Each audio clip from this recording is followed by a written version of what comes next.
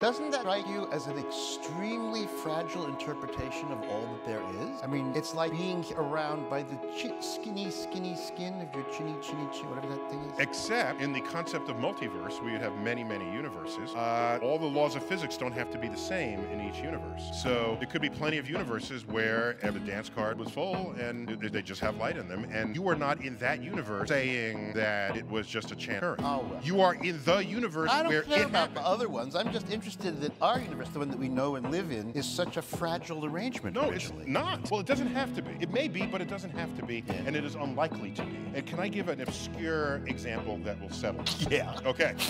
Line up 1,000 people, give them a coin, and everybody say, flip a coin. And about half will get tails, half will get heads. If you got tails, sit down.